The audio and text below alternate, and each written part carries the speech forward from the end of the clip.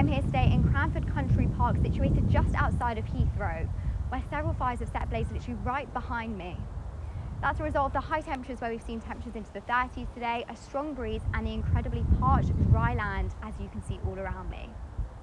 Of course, it's not those ingredients that actually ignite the fire, but they certainly help fuel and fan those flames. But what can start them is unfortunately our careless human activities.